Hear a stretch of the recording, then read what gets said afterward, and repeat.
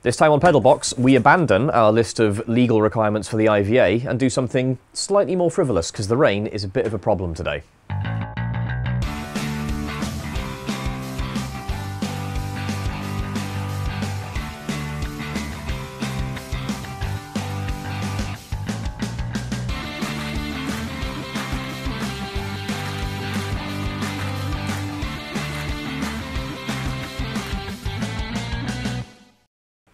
So for the last few episodes, you've seen us going through this list, which is all the legal bits that we've had to do to make sure the car is allowed to go on UK highways. And all of this is like safety stuff, it's emission stuff, all that kind of thing, really important.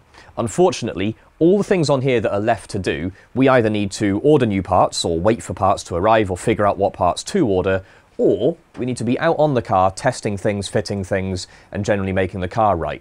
Unfortunately, with the weather the way it is right now, although we had a good start this morning, we were able to make some more progress on the dashboard, the rain is now bad enough that we can't really work out there. We can't get the welder out, we can't run power tools, all that sort of stuff. So we're coming back inside. And the only thing we really have to do in front of us with the garage here is either tidy it up or do something a little bit more frivolous. So what we're hoping, rather than do more tidying, because we're a bit bored of that, we're going to dig through our big box of parts for the kit car here, among which is the audio loom that we've been building up so that we can put a, I don't want to call it a sound system, that might be bigging it up a bit too much, but so that we can put something resembling a bit of music in the car to keep us entertained on those drives. So I'll just start digging through our box of gubbins. That's our old intake filter holder that we probably need to redesign and reprint. There's our brake bias adjuster that we're not actually allowed under UK road law. A boost pipe. Can't remember where that one actually goes. We'll have to find where that lives and put it back in place.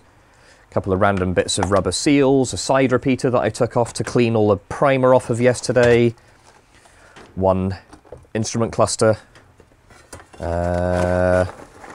box of assorted switches and interior lights that we're probably not using, and here it is. Here is our audio looms. These are one pair of standard ISO connectors. We've got speaker outputs out of one, power outputs and everything in the other. So let's see if we can make this all work, or get it ready to work on the car. So in my hands here I've got the wiring harness as we pulled it out of the TT, and some random like OEM connector thing that we found just to hold it all together, because these aren't actually attached anywhere further. So in one side we've got the speaker connection. It's quite convenient, this only has two speaker outputs. I think that used to be like amplified or something in the original car, but it's perfect for us because we're only running two speakers. So we're going to send these off to our speaker boxes. We might need to amplify it, so we'll probably splice these onto an amp if we have to go that road, but in either case these are our left and right channels, and that's good to go. On the other connector, we've got two wires that we've left in. This one I think is our switch live. That one's obviously a ground, being brown. I think this one here is going to be the permanent live. We need to splice onto that. We have got a wire in the car ready to attach, but it might be a bit interesting to, you know, fit it onto there. There's three others that we've removed. We've got the blue and grey here, which is usually like an amplifier trigger, so that will turn on a remote amp when the head unit comes on. The green and yellow here I think is the lights, so it like dims the backlight on the stereo when we turn the lights on. And there's a grey and white one, which I'm pretty sure in these cars is only ever used for K-line, but quite why you'd want OBD diagnostics of your head unit is beyond me. So maybe that's something else, but it's probably K-line. Now you might be a little bit surprised to see a 6x9 in my hand here, given how full the car is already, especially one as chunky as a few-year-old Vibe Black Hex 9, which is a monstrous 450 watt peak, 150 watt RMS beast of a speaker, way more powerful than we'll be able to use or drive in our car. But there's one crucial thing. These speakers came to us for free from a different Adrian, the same guy who owned the GTO that our Adrian's currently tidying up. And as we all know on this show, the part that's free is the part for me. So we've also got some fairly small 6x9 enclosures. These are the smallest ones we could find on the internet. These ones are made by Auto Leads. I think we found them on Amazon for basically zero money. And we're just going to drop these in exactly as you'd expect them to fit, somewhere inside the car.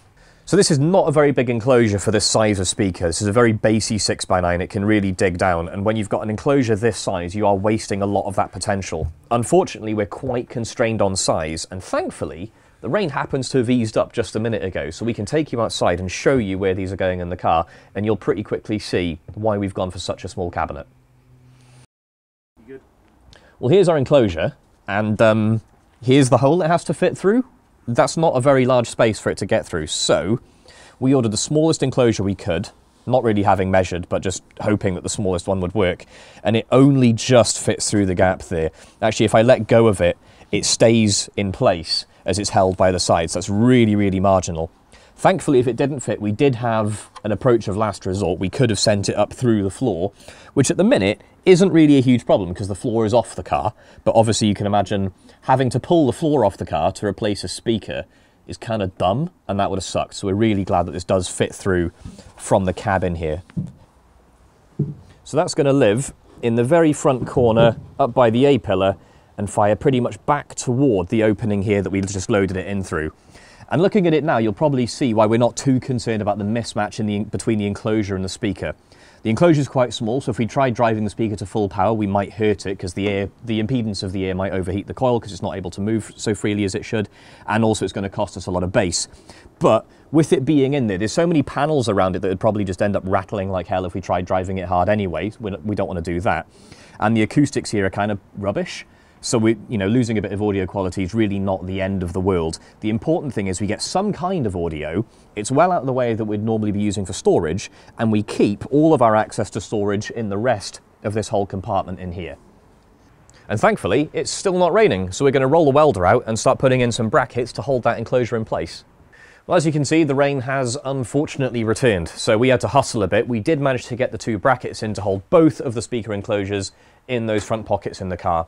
We haven't got the enclosures themselves fitted. We've lined them all up and made sure everything fits, but we're not going to actually screw them in because they're made of MDF. Every time you put a screw in, remove it, put it in, remove it, you kind of wear the material out. So we're trying to keep the number of cycles down on that. But we have test fitted, everything goes together quite nicely. So while the rain carries on, we're probably going to wire the speakers into the enclosures, maybe put some wires on the enclosures themselves and get them ready, but that's about all we can really do for now. We'd also like to put some carpet inside there, just a bit more acoustic lining, a bit more acoustic treatment, and also because it is a pocket that we'll be using, it'll be nice for it to not be bare metal, so we can put things in there without everything getting marked up. But that is going to have to wait for a future episode once we've put some glass in to keep the elements out a bit, because that is a very wet part of the car right now, because there's clear access for rain through the windscreen, through the front quarter lights, straight in there. So before we put any carpet in, we don't want to get in mushy and rotten and everything. We're just going to seal it up with some glass in another episode.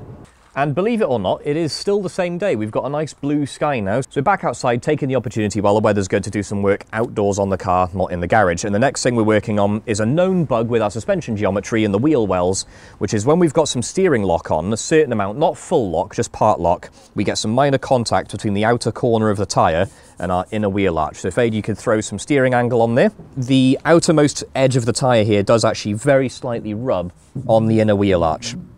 So there's two parts to the solution for this. One, if we secure it forward, that buys us a tiny, tiny gap, and then technically we're not in contact. But to buy ourselves some good safety margin, we're also going to dish the panel, which basically just means beating the hell out of it with a hammer, to buy us a few extra millimeters so that the IVA man doesn't have any rope with which to hang us. Now we're going to zip tie it on the side here because this piece is removable. These air curtains have to come off to get access to the headlights. And we don't want to be drilling out pop rivets every time we have to remove it. That would kind of suck. It's a lot easier to just like snip a zip tie and replace it. So we're going to zip tie on at the corner and then dish the panel, and that should buy us the room that we need.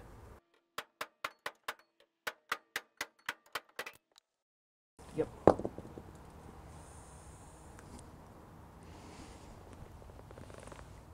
Why not subscribe to the channel if you haven't already? Well, for whatever reason, hammering it didn't work. We could get it well out of shape with a hammer, but it was always just spring back. So in the end, we took the bottle jack from the old Rathfinder episode, link in the corner, braced it against the lower suspension arm, and just wound it out and deformed the panel quite a lot, and then heated the area all around it with a blowtorch. And we're pretty sure that's re-annealing it or de-stressing it in some sense, and it did eventually just take the new shape, and it's now in a nice sort of curvature to fit around the wheel. We've done the same on both sides. It went a bit better on the other side. We've got even more deformation in it, but we should have more than enough room in here now to clear around the wheel. So I'm going to drop the car back on the floor. The suspension really ought to settle a bit more before we do this because it is still quite high relative to where it's going to eventually settle to. But if we throw some steering lock on now, I can actually fully fit my fingers in the gap in front of the tyre. There's loads and loads of room here, so we should be quite safe. So unfortunately, we've had to skip ahead a few hours here. It's been drizzling a little bit on and off. Not enough to stop us working, but enough that we don't want to have the camera outside and filming. It's dried up a little bit now, which is why we're taking this chance to shoot the outro.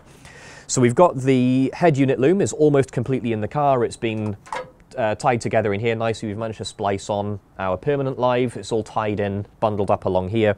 The only thing that we haven't done yet is actually wiring in that switch live that we mentioned earlier. So we're going to do that again. We're just taking the chance now while it's dry to get a bit of video in. So that's all looking pretty good. We've also built up the speaker boxes. We've put the drivers in the enclosures. We've tested everything in the car, made sure it all fits. Again, didn't film that because it's not really the most amazing content. You've all seen speakers going in boxes, and you're just going to have to take our word that they fit because we're not actually keeping them in the car. Obviously, we're still working, there's still rain happening and everything. It's not a great environment for speaker cabinets to be in, so they're staying inside in a box in the garage, keeping them nice and warm and dry and free of iron filings. And with that, as far as we can work out now, we're pretty much done inside the dashboard, which means we can probably cover the whole thing over, get our padding and insulation and everything on, and get all that together for real, rather than just like playing around with a bare sheet aluminium, because everything else that we've got left to do here is just like plugging in the switches and that kind of stuff, which is really nice and easy. Now, you might be wondering why we're talking so much about finishing this wiring off when we still have an ECU to worry about. But the focus in summer was on getting the engine running. Obviously, that didn't happen. And the focus now is, with winter coming in, with the rain getting worse, is on trying to weatherproof all of this some. So we want to get some glass on. We want to get the windscreen and quarter lights in. That's getting really quite important because every winter, this wiring all gets messed up with rust. All of this really just becomes a horrible nightmare. And especially now that we've got these air hoses in, if they get wet and stay wet for a while, they could well fall apart and rot from the inside out. So we really want to try and protect all of this stuff. So the ECU's taken a back seat. We're going to try and finish this up, seal it all up. And once we're done, that means we don't need access through here anymore and we can get the glass in. Well, stay tuned for next time, because on the next episode, we're hoping to get that windscreen in, as I said, get the dashboard covered up, and hopefully once that's done, the view that we'll be able to give you of the car from down the driveway looking at the front end of it is going to look absolutely brilliant. So that should be an amazing episode to tune in for. So subscribe to the channel if you haven't already, ring the notification bell to make sure you get notified of when it's coming out. You can jump on patreon.com/PedalBox show to support us from as little as $1 a month. And do remember, every Patreon member gets a discount at our merch store at shop.pedalbox.show, where you can buy the long sleeve t-shirts like I'm currently wearing to stay warm underneath my jumper in the winter. You can also buy a beanie hat that I failed to catch. That'll keep your head nice and warm in the winter, which you'll definitely need. And that pretty much wraps us up for this episode. So do remember, like the video if you liked it, like it if you didn't like it, comment down below, and we'll see you next time. Thanks for watching.